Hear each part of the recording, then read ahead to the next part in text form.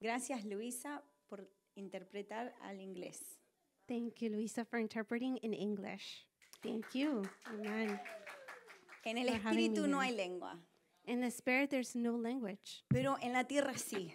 But but in the land, there is. Y cuando alguien habla una lengua que nosotros no entendemos, And when someone speaks a language that we don't understand, a veces nos hace sentir como que no somos parte de algo. and sometimes it causes us to feel like we're not a part of something. Y yo pienso que en la casa de Dios todos tienen que sentirse que son parte.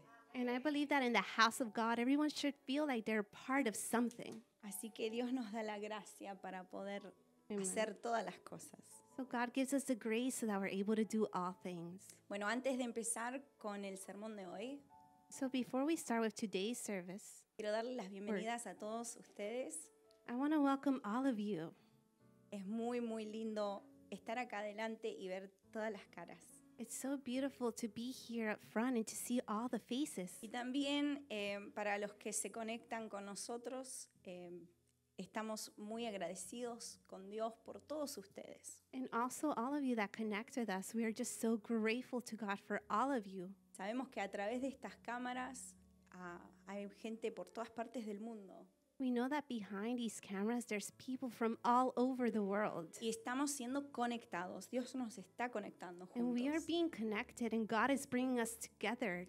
Y es realmente un honor y un privilegio compartir con todos la palabra de Dios. And it's genuinely such a privilege and blessing to be able to share God's word with all of you. Así que bueno, vamos al libro de Mateo. So let's go to the book of Matthew. Si tienen sus Biblias, abran Mateo capítulo 22. If you have your Bibles, go to Matthew chapter 22. Si la persona al lado de ustedes no tiene, pueden compartir la Biblia. If the person next to you doesn't have it, you can share the Bible. Y vamos a estar leyendo del verso 35 al 40. And we're going to be reading from verses 35 to 40. ¿Me escuchan o está la música un poquito muy alta? Maybe la podemos bajar un poquito. Bueno, capítulo 22 de Mateo, verso 35 al 40. Well, Matthew chapter 22 from verses 35 to 40. Dice, y uno de ellos, intérprete de la ley, preguntó por tentarle, diciendo, It says, and one of them, a lawyer, asked him a question to test him. 36, Maestro, ¿cuál es el gran mandamiento de la ley? 36, Teacher, which commandment in the law is the greatest? Y en verso 37 dice, Jesús le dijo, amarás al Señor tu Dios con todo tu corazón y con toda tu alma y con toda tu mente. Verse 37, he said to him, you shall love the Lord your God with all your heart and with all your soul and with all your mind. Verso 38 dice, este es el primero y grande mandamiento. Verse 38 says, this is the greatest and first commandment. Y verso 39 dice, y el segundo es semejante, amarás a tu prójimo como a ti mismo. And verse 39 says, and the second is like it. And the second is like it. You shall love your neighbor as yourself. Verso 40, de estos dos mandamientos depende toda la ley y los profetas. Verse 40, on these two commandments hang all the law and the prophets. Cuando le preguntaban a Jesús, ¿cuál es el más grande? When they asked Jesus, which is the greatest, Jesús usó la Biblia para contestarles. Jesus used the Bible to answer ¿Y them. cómo sabemos esto? Bueno, vamos primero a Levíticos 19:18. And so how do we know this? Well, let's first go to the book of Leviticus 19:18. Dice, no te vengarás ni guardarás rencor a los hijos de tu pueblo, sino amarás a tu prójimo como a ti mismo. It says, verse 18, you shall not take vengeance or bear a grudge against any of your people, but you shall love your neighbor as yourself. I am the Lord. Y dice también en Deuteronomio 6, del verso 4 al 5. It also says in Deuteronomy from chapter 6, verses 4 and 5, Dice, oye Israel, Jehová nuestro Dios, Jehová es uno, y amarás a Jehová tu Dios de todo tu corazón y de toda tu alma y con todas tus fuerzas. It says, "Hear, O Israel, the Lord is our God, the Lord alone. You shall love the Lord your God with all your heart and with all your soul and with all your might." Este versículo en Mateo 22 viene a ser como la base fundamental del cristianismo. So this verse here, it becomes like the base of Christianity, the foundation. Amar a Dios, amar a otros es la ley. Love God and love others, that is the law. Es el mandamiento más grande y seguro que muchos de nosotros lo hemos oído. It's one of the greatest commandments, and I'm sure that most of us have heard this. En Mateo 22 Jesús no se estaba refiriendo a teoría o teología. In Matthew 22, Jesus was not referring to theory or theology.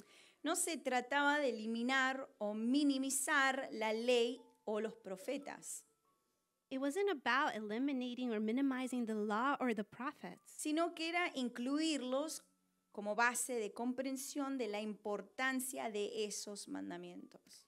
Rather, it was about including them as a base of understanding of the importance of these commandments. Dijo, todos los demás mandamientos e incluso los profetas se aferraron a dos mandamientos relacionados con el amor a Dios y el amor de Dios hacia los demás. So he said that all the other commandments, even the prophets, they hung on two commandments involving love for God and the love of God towards others. Esa última parte donde dice, de estos dos mandamientos depende la ley y los profetas. The last part that says that from these two commandments, the law and the prophets, they hung on to. Tenemos que entender el significado de por qué la ley y por qué los profetas. We need to understand the meaning of why the law and why the prophets. Bueno, primero, ¿qué significó la ley para Israel? So first, let's explain what did the law mean to Israel. La ley era lo que gobernaba su comportamiento. The law was what governed their behavior. Cubría todos los aspectos de la vida. It covered all aspects of life. La ley era como hacías el judaísmo. The law was how you did Judaism. Es lo que los mantuvo en relación con Dios del pacto y fue lo que gobernó sus relaciones entre ellos. It is what kept them in relationship with the God of the covenant, and it was governed with their relationship with one another. La ley era externa a Israel. The law was outward to Israel. ¿Y qué representaron los profetas de Israel? And what did the prophets of Israel represent? La relación espiritual de Israel con Dios.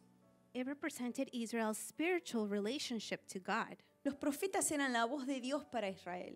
The prophets were the voice of God to Israel. Ellos mantuvieron a Israel en el plan y el propósito de Dios. They kept Israel in God's plan and purpose. Los profetas estaban dentro de Israel. The prophets, they were inward to Israel. Toda la relación de Israel con Dios se gobernaba entre estas dos partes. Israel's entire relationship to God was basically governed between these two parts. Y aquí en Mateo Jesús cambia todo el enfoque de su práctica con el versículo 40. And here in Matthew with verse 40, Jesus changes the entire practice. Si pueden entender la conversación, el tiempo en el cual se llevó a cabo esa conversación, If you can understand the time frame, the time of when this conversation took place, entonces ahí vemos que la respuesta en versículo 40 es extremadamente importante. so there we see that the answer in verse 40 is extremely important. ¿Por qué? Why? La respuesta de Jesús les dice a los fariseos que la ley en sí misma ni siquiera es lo más grande o lo más importante. Jesus' answer in verse 40 tells the Pharisees that the law itself is not even the greatest or most important thing. La ley depende de otra cosa. The law depends on something else. Los profetas se aferran a otra cosa. The prophets, they hang on to something else. Esta palabra colgar en griego también puede significar suspender. This word hung in Greek can also mean suspend. Suspender algo. To suspend something. Bueno, ¿cómo podemos entender esta palabra? So how could we understand this word? Les voy a explicar en otros términos. So I'll explain it to you in other terms. Y seguro que si sos una mujer vas a entenderlo, pero So 100%. if you're a woman, you'll understand this 100%. Aunque pienso que también los hombres pueden relacionarse con esto. Even though I believe that men, they could also relate. Bueno, todos tenemos armarios. So we all have closets. Sí, todos tenemos closet. Yes, Sí, we no all hay have nadie que closets. no tenga closet en la casa, por There's favor. no one that doesn't have a closet in their home. Todos Please. tienen armarios. You all have some type of closet. Algunos tienen armarios muy organizados Some have closets that are very organized. y otros simplemente cuelgan lo que sea donde sea. And others just hang whatever, wherever. No importa el grado de organización que tengas. It doesn't matter what degree of organization you have. Todos los armarios tienen algo en común. All closets, they all have something in common. Hay alguna manera de colgar la ropa. There is some way to Punto. hang the clothes in the closet. That's it. Este suele consistir en una barra sobre la que enganchamos las perchas. And this usually consists of a bar upon which we hook hangers. Toda la ropa del armario cuelga en esa barra. All of the clothing in the closet hangs on that bar. La ropa es importante. The clothes is important. Sin la ropa no tiene sentido el bar. Without the clothes, there's no point in the bar, right? El orden puede ser importante para nosotros. And the order, it may be important to us. Más fácil de encontrar las cosas. It's easier to find things. El armario en sí es importante. The closet itself, it's important. Sin embargo, todo el propósito del armario y todo el orden de la ropa penden de esa barra. However, the whole purpose of the closet and the whole order of the clothes hang on that bar. Si la barra se rompe, la ropa se amontona en el fondo del armario.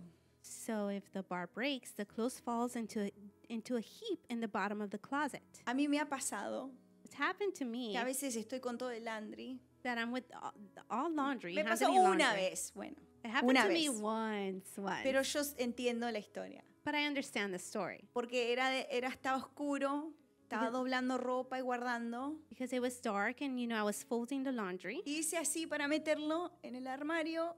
And I went to hang on, the hanger on the Y bar. pensé que enganchó. And I thought that I hung. No enganchó. And it didn't. Ropa al piso. And the clothes went to the floor. Y eso es lo mismo, es el mismo pensamiento, es la misma situación. And it's the same thinking. It's the same circumstance. The same Sin situation. la barra, Without the bar, no es que no importe la ropa, no es que no importe lo demás, pero sin la barra realmente, ¿qué hacemos? so it's not that the clothes don't matter, anything else doesn't matter, but without the bar, what do we do? La ley es importante. The law is important. Los profetas son importantes. The prophets are important. Pero sin el amor de Dios, nada funciona. But without the love of God, nothing works. Vamos a Lucas capítulo 10 Let's go to Luke chapter 10, y vamos a leer del verso 25 al 37. and we're going to be reading from verses 25 through 37. Dice Lucas, verso 25, y he aquí un intérprete de la ley se levantó y dijo para probarle, Maestro, ¿haciendo qué cosas heredé la vida eterna? Verse 25, just then a lawyer stood up to test Jesus. Teacher, he said, what must I do to inherit eternal life? Verso 26 dice, él le dijo que está escrito ¿qué está escrito en la ley? ¿Cómo lees? Verse 26, he said to him, what is written in the law? What do you read there? Yo leo esto y pienso en los maestros que he tenido en mi vida. I read this and I think about the teachers that I've had in my life. Porque la diferencia entre un maestro y un adulto regular And because the difference between a teacher and a regular adult es que si tú haces una pregunta, una persona que no le importa si creces o no creces, te da la respuesta y listo. because a person, if they don't care if there's real growth or if there's no growth, they'll just give you the answer. Pero un maestro te va a mover a buscar tu respuesta. But a teacher, they will move you, they'll push you in such a way that you will seek out Porque the es más answer. importante que tú la logres de que te dé la respuesta y listo. Because it's more important that you can reach that answer than you just get the answer and that's it. Y Lucas es un escritor que cuando lees lo que él escribe es alguien que pone mucho detalle. And Luke, he's a writer. So he's someone that when you read what he writes, there's so much detail. Entonces él dice que este intérprete de la ley, o sea, alguien que sabía la ley muy bien. So it says here, a lawyer, an interpreter of the law, someone that knows the law very well. Le pregunta a Jesús, maestro, ¿qué hago para heredar la vida eterna? He asks him and he says, Teacher, what must I do to inherit eternal life? ¿Y qué le contesta Jesús? Le dice, ¿qué está escrito en la ley? And what does Jesus respond? He says, so what is written in the law? Si sos un intérprete de la ley, deberías saberla, ¿no? Well, if you're an interpreter of the law, then you should be able to know, right? Y en el verso 27, miren aquí, aquel respondiendo dijo, amarás al Señor tu Dios con todo tu corazón y con toda tu alma y con todas tus fuerzas y con tu mente y a tu prójimo como a ti mismo. In verse 27, he answered, you shall love the Lord your God with all your heart and with all your soul and with all your strength and with all your mind and your neighbor as yourself. Yo pienso que en ese momento Lucas, que estaba escuchando todo, dijo, ay, este es alguien que sabe. And so I believe that at that moment, Luke, that was listening, he was probably thinking to himself, oh, this is someone that knows. Después Lucas, cuando recalca toda la historia, dice, era un intérprete de la ley que le preguntó a Jesús. And so when Luke starts telling the story and writing it down, he's probably thinking to himself, oh, this was an interpreter of the law. He knew. Y en el verso 28 dice, y le dijo, ¿qué le contesta Jesús? Dice, bien has respondido. Haz esto y vivirás.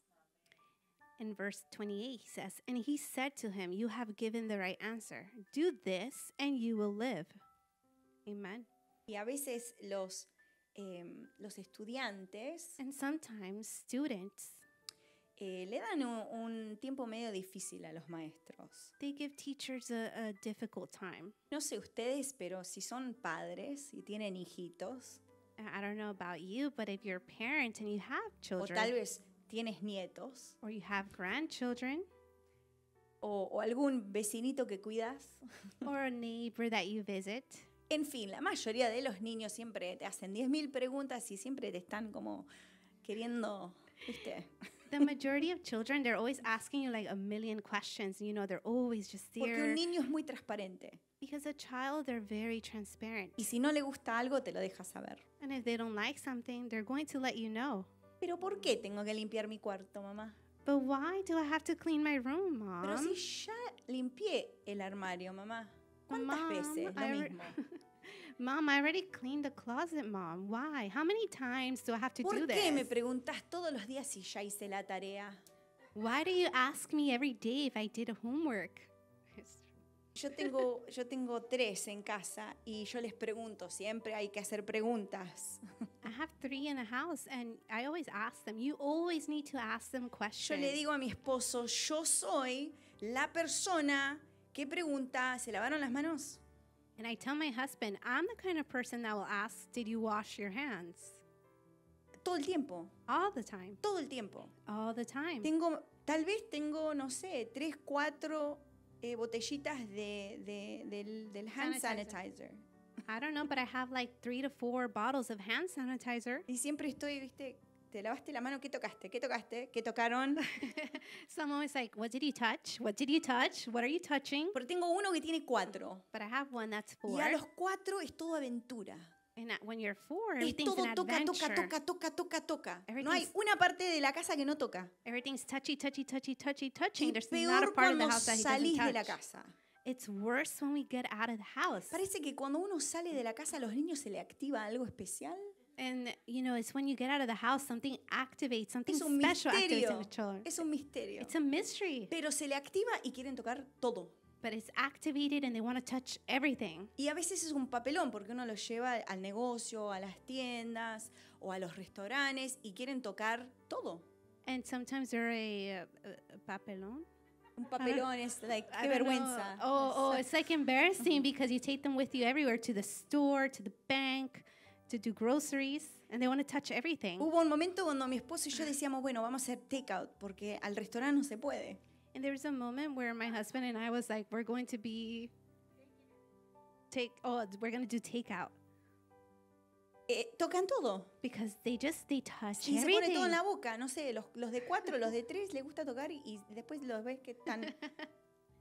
The 3 and 4-year-olds, you know, they see it and then they want to put it in their mouths and you just... Entonces yo en casa, ¿te lavaste las manos? So me at home, I'm like, did you wash your hands? Llegan del bus, ¿te lavaste las manos? They came from the bus, did you wash your hands? Porque vienen con hambre, de la escuela, listos, quieren jugar, quieren tocar todo. Because they came home, they're hungry, they want to play, they want to touch everything. Y los niños que son un poquito más, ya, que están entrando en esa etapa del preadolescente. And those children, the ones that are entering that pre-adolescent stage, Tienen otro botón que se les prende. they have another button that's El activated. botón del cuestionamiento The button of questioning y de responder. and of responding back. Y eso es algo que a mí como madre me vuelve loca porque yo digo, ¿por qué me tenés que contestar? And me as a mother, it drives me crazy because I'm thinking to myself, why Entonces, do you have to Yo respond? le digo, ¿te lavaste las manos? ¿Querés comer? No hay problema. Te lavaste las manos. Mamá, ¿por qué siempre me tenés que preguntar? So I say, oh, you're hungry, no problem, but did you wash your hands? Mom, why do you always have to ask me this? Y bueno, de ese modo siempre es un tema. And so it's always like a theme. Así que vemos el verso 29 So we see verse 29. y van a ver este intérprete de la ley cómo le habla al maestro. And you're going to see how this interpreter of the law speaks to the teacher. Tal vez se le prendió el botoncito de preadolescente, no sé. Maybe the button of pre-adolescent turned on for him. Who 29 knows? dice, pero él, queriendo justificarse a sí mismo, dijo a Jesús, ¿y quién es mi prójimo?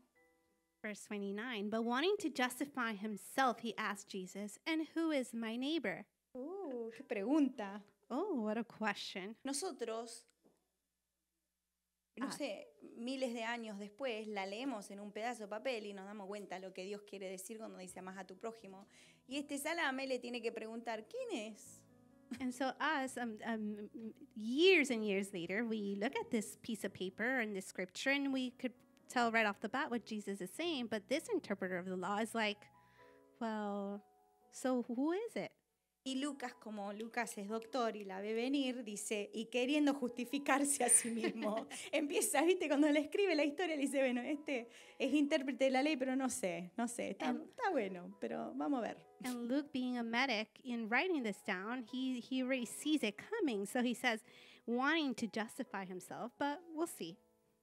Entonces, respondiendo, Jesús dijo, un hombre descendía de Jerusalén a Jericó y cayó en manos de ladrones, los cuales le despojaron e hiriéndole se fueron, dejándolo medio muerto.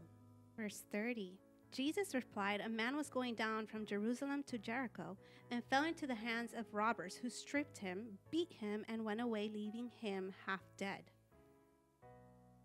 Antes de continuar con el verso 31, Before continuing with verse 31, cuando le hizo esta pregunta, que para mí es una pregunta media boba, and for when he asked him this question, which in my personally, I think it was a rather dumb question, Jesús le contesta con una historia. Jesus answers him with a story. Y yo digo, wow, qué sabiduría Jesús. And I think, wow, how wise Jesus. Porque en vez de decirle, che, macho, ya sos grande para hacer preguntas tan tontas, le dijo, bueno, niñito, ¿querés saber? Vamos a tener un story time. And so instead of saying, wow, why are you asking this kind of question? He thought, okay, little boy, here, let me tell you a story. Y empieza a contar esta historia de un hombre que descendía de Jerusalén a Jericó. And so he starts telling him a story of a man that's going down from Y Jerusalem vamos to a Jericho. continuar, verso 31 dice, aconteció que descendió un sacerdote por aquel camino y viéndole pasó de largo. In verse 31, we're continuing on to verse 31. It says, now by a chance, a priest was going down that road, and when he saw him, he passed by on the other side. Un sacerdote. A priest? Un sacerdote que vive en la casa de Dios. A priest that lives in the house of God. Un hombre santo. a holy man, un hombre recto, a man that walks straight paths, un hombre que camina cerca a Dios. a man that walks close to God. Lo vio ahí medio muerto y siguió de largo. He saw him half dead and he just kept walking. Bueno, ahora tenemos la atención, Jesús. A ver, continúa la historia. A ver, ¿qué pasó? So let's continue the story and see what happened. Asimismo, un levita, llegando cerca de aquel lugar y viéndole, pasó de largo. Verse 32, so likewise, a Levite, when he came to the place and saw him, passed by on the other side. Un levita llamado por Dios, separado solo para trabajar en el altar. Esa persona en el altar del Santo Santísimo no quiso saber nada, siguió de largo. A Levite set apart to serve the holiest of holy God that is in the holy house. He didn't stop, he kept going. Pero un samaritano que iba de camino vino cerca de él y viéndole fue movido a misericordia. But a Samaritan, while traveling, came near him, and when he saw him, he was moved with pity. Es un samaritano. So what is a Samaritan? Bueno, para aquellos que no leen la parte histórica, So for those of you that don't read the historic parts, vamos a hacer el crash course hoy. let's do the crash course. Cuando se dividió Israel entre Judá e Israel, So when Israel was divided between Jerusalem and Israel, Judah and Israel. Judah and Israel, La parte del sur seguían firme en las promesas de Dios y eran muy obedientes. the south part was they were very obedient and firm in God's ways. Y la parte del norte se rebelaron un poquito y se fueron atrás de otros dioses. In the north part, they revealed themselves a little bit and they went to serve Y se other gods. mezclaron entre las familias con paganos, no judíos. And they mixed between families with pagans, not with Y Jews. empezaron a formar diferentes partecitas de territorios. And they digamos. started to form different territories, different little parts. Y uno de ellos, samaritano. And one of them was a Y Samaritan. el samaritano tenía, digamos, la peor suerte del mundo. And the Samaritans, let's just say they had the worst luck in the Porque world. nadie los quería. Because nobody No loved them. enganchaban con nadie. Nobody would get along with them. Los que eran paganos, porque como eran mezcla, no encajaban ahí y no encajaban con los judíos. So the pagans, because they were mixed, they wouldn't get along with they wouldn't match with the Y pagans or los with the judíos Jews. del sur, que eran los más obedientes, los mejores, And the digamos, Jews from the south that were the best, they were the most obedient. en vez de demostrarle compasión y enseñarles cómo ser judíos realmente, porque ellos querían aprender, Instead of demonstrating compassion and teaching them how to be Jews los because they wanted to rechazaron be Jews, they would y reject los them usaron como ejemplo and they would use them as examples de lo que no hacer.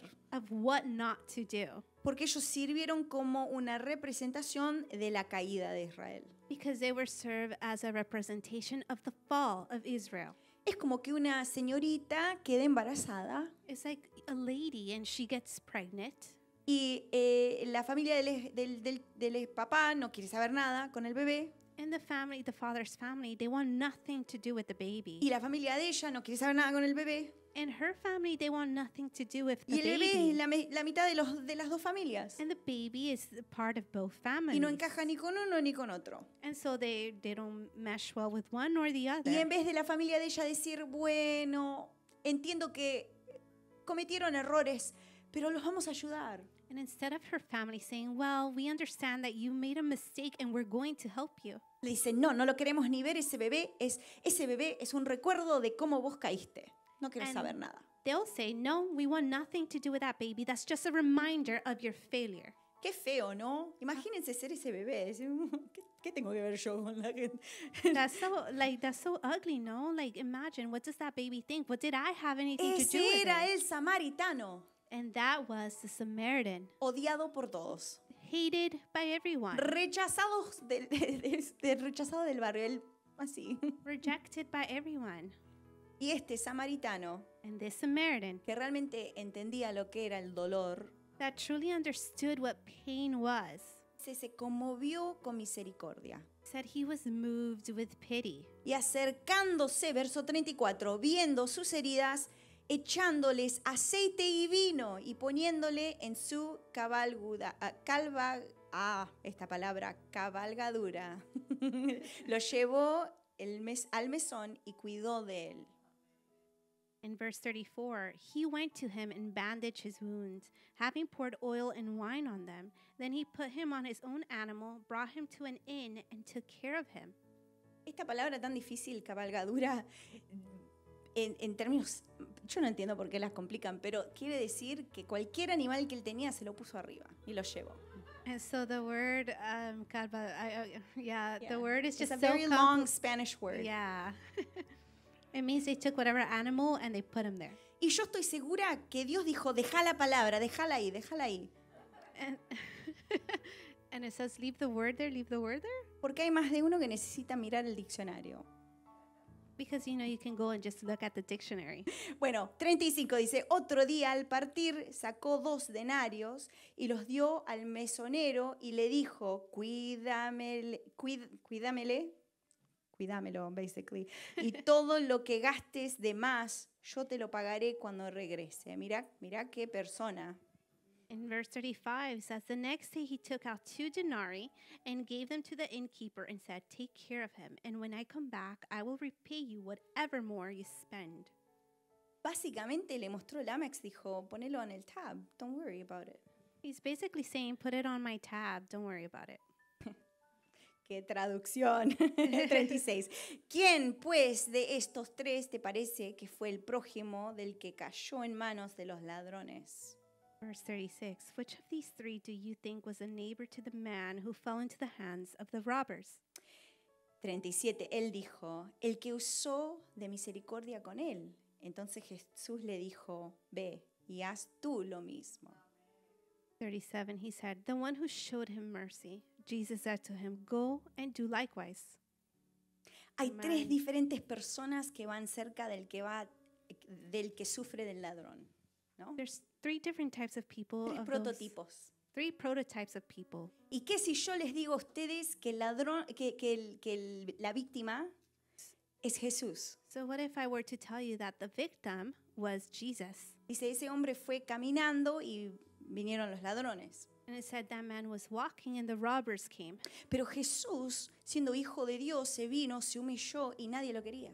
And Jesus, being son of God, he came, he Y el humiliated mismo himself and nobody diablo loved le him. robó su posición cuando lo puso en la cruz. And the devil himself robbed his position when he put him on the cross. Entonces él dice, ¿quién vas a ser tú, iglesia? ¿En qué posición vas a estar tú? And so then he says, church, you, what are you going to do? What position will ¿Vas you a be querer in? ser el que sabe todo? Are you going to be the El one? intelectual de la palabra. Are you going to be the one that knows it all? The El que se intellectual one of the word? para delante de los demás y les enseña. The one that stands before everyone else and O teaches el them? que toca el arpa, que está en la presencia, que vive en la iglesia. Or the one that touches the harp, that's in the presence, Que hace, and hace, is hace, always hace, doing, hace, y doing, hace doing, más. doing, and is always doing more. O vas a ser aquel que vive a través del rechazo, vive a través de las partes más duras de la vida y sin embargo todavía dice, voy a tener misericordia. Or are you going to be that one that's always being rejected and living such a hard life and thinks to themselves, I will have mercy. No voy a cambiar quién soy yo,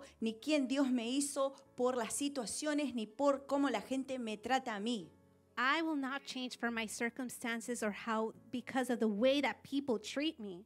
Si fuéramos a vivir la vida como cristianos o aún así conviviendo en armonía en la iglesia misma, basado en cómo la gente nos trata, If we were to live as Christians or here in this ministry based off of the way that people treat us, no queda nadie. then no one will Estarían las stay. iglesias vacías. The churches would be so empty. Amen. Porque cuando decimos somos familia en Cristo, Because when we say that we are a family in Christ, realmente lo somos. we truly are. Y yo no sé ustedes, pero yo con mi hermana me peleaba siempre. And I don't know about you, but me with my sister, we would argue a No, lot. y mi mamá está sentada acá adelante, les puede decir. And my mom is Ella es sitting right here. She testigo. could tell me. Tuvimos días hermosos y días donde sacábamos los boxing gloves. You know, we had beautiful days, and then there would be days where we would Esa es la take out the boxing humanidad. gloves. And that was Así the es. reality. Así somos como humanos, somos emocionales y a veces tenemos días lindos y días no muy lindos. And as humans, we're emotional, and some days we have good days, and A some veces la days we gente te don't. trata bien y a veces la gente te trata mal. Sometimes people will treat you well, and sometimes people won't treat you Pero bad. ¿estamos por Dios o estamos por la gente? But are we here for God or are we here for people? Porque si estás por Dios, amás a toda la gente. Because if you're here for God, then you'll love everyone.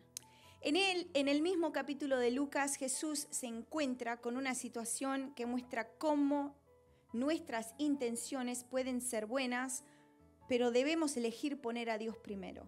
In the same chapter in Luke, Jesus encounters a situation that shows how our intentions may be good, but we must choose to put God first. En este mismo capítulo, Jesús le acaba de enseñar con una historia y después vive el ejemplo de lo que acaba de enseñar. And Qué so in increíble. the same chapter, Jesus teaches a story by telling a story, and then he lives by what he is teaching. Incredible, right? Así que vamos a seguir leyendo el capítulo 10. So let's keep reading in chapter Y vamos a 10. leer del verso 38 al 42. And we're going to read from verses 38 through 42. Porque esta situación Because the situation nos muestra cómo nuestras intenciones pueden ser buenas, pero debemos elegir poner a Dios primero.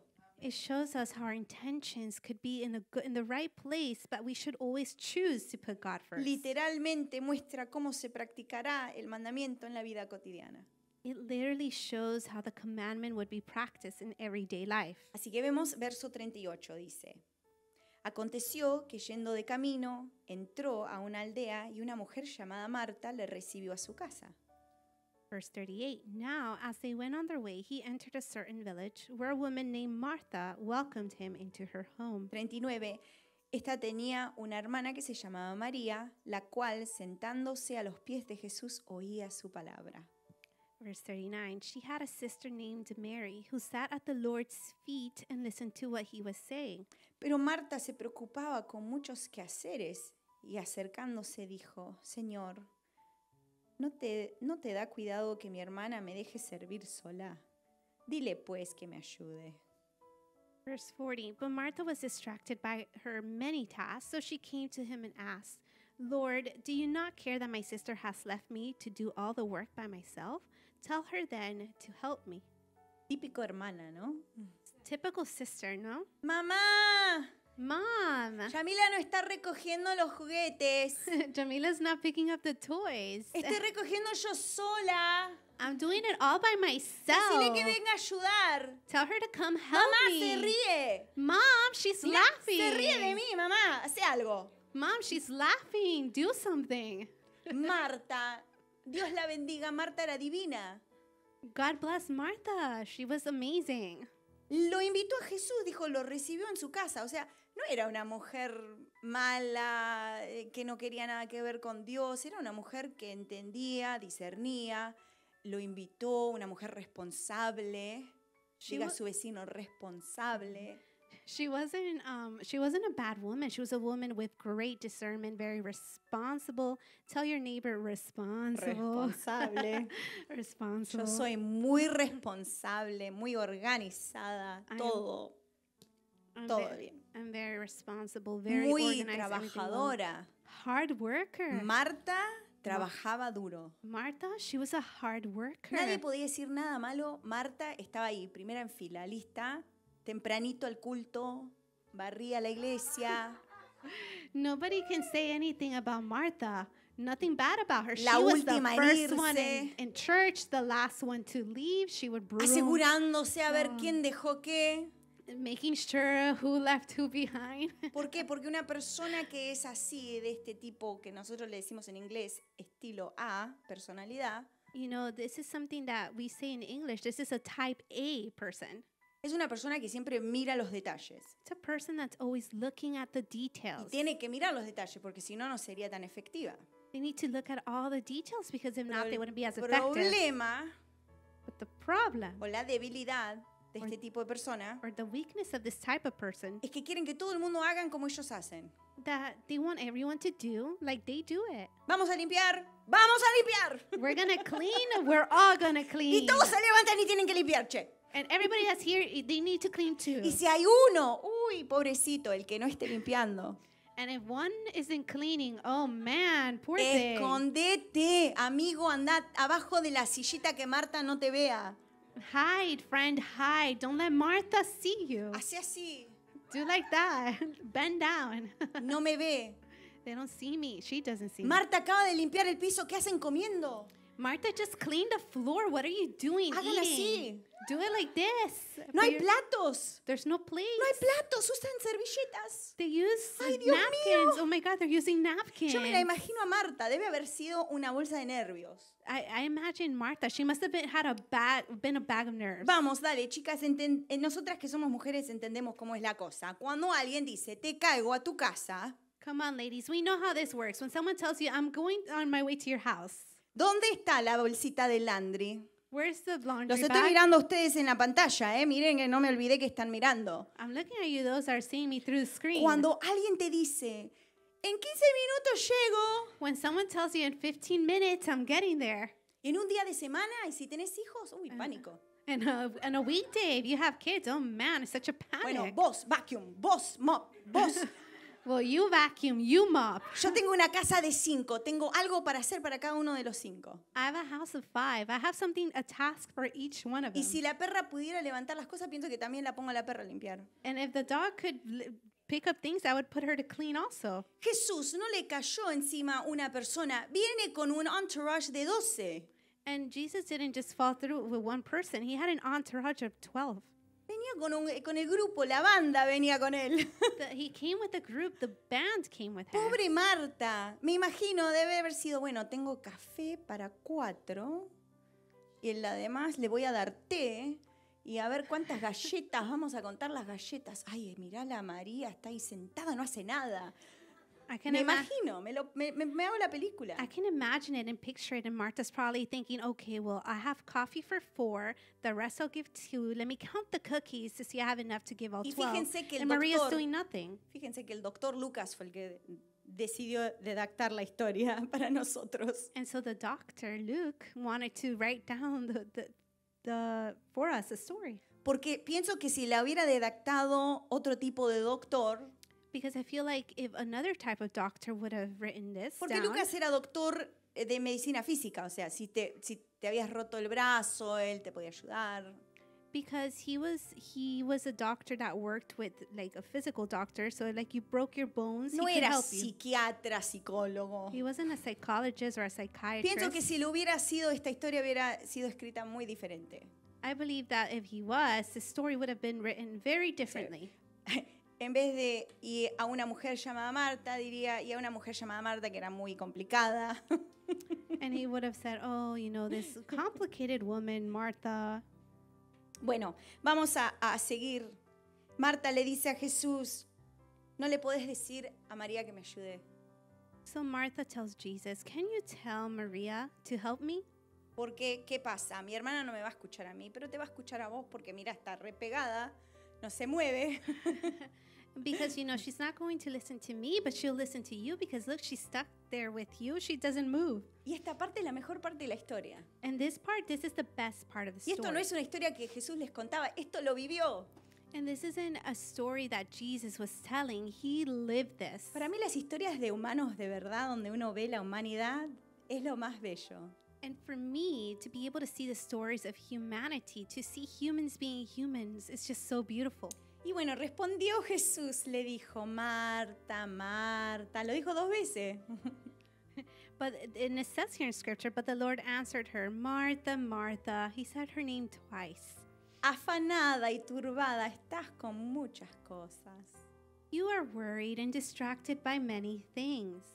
pero solo una cosa es necesaria. Y María ha escogido la buena parte, la cual no le será quitada. It says, there is need of only one thing. Mary has chosen the better part, which will not be taken away from her. Amen. No tiene nada de malo There's ser responsable. There's nothing wrong with being responsible and working hard. Lo que tiene de malo es cuando no ponemos a Dios primero.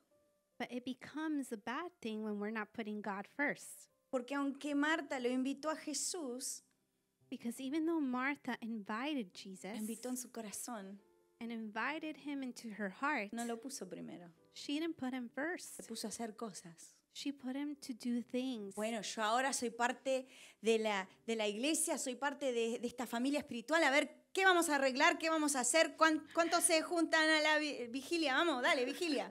Vigilia. So it says, okay, so I'm going to be a part of this church. Okay, what needs to be done? What do we need to do? Okay, come on, let's do this. Se perdió la intimidad, lo más bello. She lost intimacy, which is the most beautiful. Y Jesús le dijo, estás muy preocupada, Jesus told her, you are very worried. estás haciendo muchas cosas. You're doing a lot of things. Mira que yo te veo, Marta, te quiero, Marta. Look that I see you, Martha. I love you, Martha. Pero María eligió la mejor parte. But Maria, she chose the best part. Me eligió a mí. She chose me. Y nadie la va a sacar de ese lugar. And no one will take her away from that place. No le vas a hacer sentirse avergonzada. You won't make her feel No bad. la vas a hacer sentir menos. You won't make her feel less. No la vas a cargar con el estrés de la vida y del mundo. Ella me está eligiendo a mí y en este momento nadie la saca. And she won't have to carry any stress of the world. She is choosing me, and at this very moment, no one will take her out. Porque Jesús lo había dicho. Because Jesus said Porque it. Dios lo había dicho en Levíticos y en Deuteronomio. Amarás a Dios, tu Dios, con todo tu corazón y lo pones primero que nadie. Amen. Because Jesus says it in Leviticus and in Deuteronomy that you will love God, you shall love God with all your heart and all your soul. Estamos llamados a cumplir estos dos grandes mandamientos. Amar a Dios con pasión y devoción y amar a los demás con un tipo de amor muy especial. We are called to fulfill these two great commandments, to love God with passion and devotion, and to love others with a very special kind of love. Este amor se llama amor agape y es la forma más alta de amor. This love is called agape love, and it's the highest form of love. Es el amor de Dios hacia nosotros y de nosotros hacia Dios. It is a love from God to us and from us to God. Un amor que Dios deposita en nosotros que es incondicional y puro y que por lo tanto podemos expresar a quienes nos rodean. A love that God deposits within us that is unconditional and pure, and that we can therefore express to those around us. Así que vayamos a primera de Juan 4 y veamos un ejemplo de la Biblia sobre el amor agape. So let's go to the book of 1 John chapter 4, and let's see an example of agape love. Y terminaremos con este versículo por hoy. And we will finish with this verse today. Primera de Juan, capítulo 4, versos 7 a 21. 1 John chapter 4, from verses 7 through 21. Dice, amados, amémonos unos a otros, porque el amor es de Dios. Todo aquel que ama es nacido de Dios y conoce a Dios.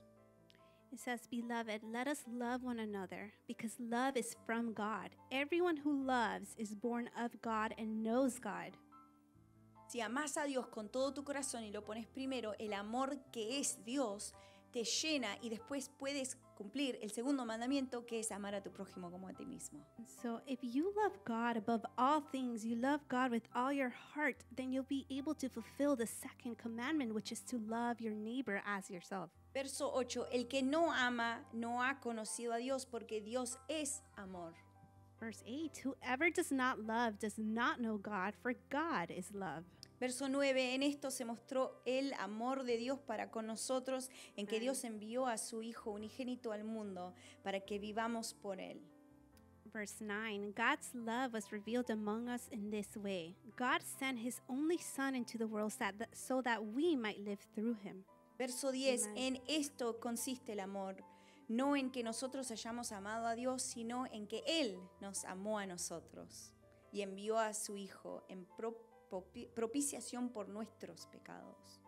Amen. Verse 10, and this is love, not that we loved God, but that he loved us and sent his Son to be the atoning sacrifice for our sins. Verso 11 dice, amados, si Dios nos ha amado así, debemos también nosotros amarnos unos a otros. Verse 11, Beloved, since God loved us so much, we also ought to love one another. Cuando Jesús dice, vas a amar a tu prójimo. When Jesus says, you will love your neighbor. Cuando Dios dice, vas a amar a tu prójimo. When God says, you will love your neighbor. Lo que le está diciendo es, vas a vivir conmigo. What he's saying is, you're going to live with me. Y yo voy a infiltrar no solo tu ser, sino todo tu alrededor. And I will infiltrate, I'll filter not only your being, but everyone that Porque surrounds yo soy you. Dios y yo soy amor. Because I am God and I am Y love. como yo te amo tanto y te perdono todas las macanas que te mandas, vos también vas a perdonar a los demás que te tratan mal. And because I love you so much and I forgive you all the times, every time you treat someone bad, then you will also forgive those who treat you bad. Amen. Qué hermoso. How beautiful. Verso 12 dice, nadie ha visto jamás a Dios. Si nos amamos unos a otros, Dios permanece en nosotros y su amor se ha perfeccionado en nosotros. Verse 12, no one has ever seen God. If we love one another, God lives in us and his love is perfected in us. Dios es invisible, nadie lo ve. God is invisible. Pero ¿cómo sabemos que Dios está con nosotros? Nobody sees him, but how do we know that he's with us? Porque vas a ver una burbujita de amor perfecto. Because you're going to see the perfect bubble of love. Vas a ver gente paciente, See patient people, gente que perdona, people that forgive, gente que ayuda, people that help, que no están atados a cosas, that they're not attached to things, pero que ven el valor de cada alma but they see the value of every soul. como lo más precioso que está en el mundo. Like the most beautiful thing that's in the Quiero world. recordarles algo, iglesia, por si ustedes se lo olvidaron. And I want to remind you something in case that you forgot, Ustedes church. son tan inteligentes. You are so intelligent. Y yo sé que se van a acordar siempre de esto. And I know that you will always remember En this. este hermoso planeta que Dios nos dio, In this beautiful planet that God gave us. los tesoros más hermosos The most beautiful treasures no son las joyitas que están abajo del mar o abajo de la tierra. It's not the shells or the little jewels that are found underneath No son the piedras earth. preciosas. They're not precious jewels. El of tesoro rock. más bello de este planeta The most beautiful treasure in this planet son los 8 billones de almas que Dios puso. is that 8 million souls that God placed. Y Amen. no te pienses por un minuto que una casa o un carro o una posición o ropa o lo que sea tiene más valor que una de esas almas. And never think for 1 second that a possession, a house, a car, anything is more valuable than a soul. And here on Tenemos earth. que ser como el samaritano, tenemos que estar conmovidos con misericordia y compasión. We need to be like the Samaritan. We need to be moved with pity, with compassion. Tenemos que recordarnos, como decía JP hoy en la adoración, recordar de dónde Dios nos sacó. And we have to remember like JP said today while worshiping. He said, we need to remember where God took us from. Él lo dijo, dice, Dios nos rescató del hoyo. He said, God, he rescued us from the hole. Amen. ¡Qué increíble! It's incredible. Vamos a terminar aquí, And we're going to finish here. verso 13. Verse 13. En esto conocemos que permanecemos en Él y Él en nosotros, en que nos ha dado de su Espíritu. By this we know that we abide in him and he in us because he has given us his Spirit. 14. Y nosotros hemos visto y testificamos que el Padre ha enviado al Hijo, el Salvador del mundo. 14. And we have seen and do testify that the Father has sent his Son as the Savior of the world. 15. Todo aquel que confiese que Jesús es el Hijo de Dios, Dios permanece en Él y Él en Dios. 15. God abides in those who confess that Jesus is the Son of God and they abide in God. No es como te vestiste, no es como hablaste, no es lo que sabes, es que decidiste creer en el Hijo de Dios. It's not the way you dress, it's not the way you talk, it's that you made that decision of who God's Son is. Y nosotros hemos conocido y creído el amor que Dios tiene para nosotros. Dios es amor y el que permanece en amor permanece en Dios y Dios en él. That we have known and believed the love that God has for us. God is love, and those who abide in love abide in God, and God abides in them. Verso 17, en esto se ha perfeccionado el amor en nosotros para que tengamos confianza en el día del juicio, pues como Él es, así somos nosotros en este mundo. Verse 17, love has been perfected among us in this, that we may have boldness on the day of judgment, because as He is, so are we in this world. Verso 18 dice, en el amor no hay temor, sino que el perfecto amor echa fuera el temor, porque el temor lleva en sí castigo, de donde el que teme no ha sido perfeccionado en el amor. Verse 18, there is no fear in love, but perfect love casts out fear, for fear has to do with punishment, and whoever fears has not reached perfection in love. Nosotros le amamos a Él porque Él nos amó primero. We love because He first loved us. Verso 20 dice, si alguno dice, yo amo a Dios y aborrece a su hermano, es mentiroso, porque el que no ama a su hermano, ¿a quién ha visto? ¿Cómo puede amar a Dios a quien no ha visto? Verse 20, those who say, I love God, and hate their brothers or sisters are liars. For those who do not love a brother or sister whom they have seen, cannot love God whom they have not seen. Y verso 21, y terminamos con esto, ahora concluimos, y nosotros tenemos este mandamiento de Él. El que ama a Dios, ame también a su hermano. And we conclude with this, verse 21, the commandment we have from His is this, those who love God must love their brothers and sisters also. Que Dios los bendiga, nos veremos el domingo próximo. May God bless you, and we will see each other next Sunday. Amen.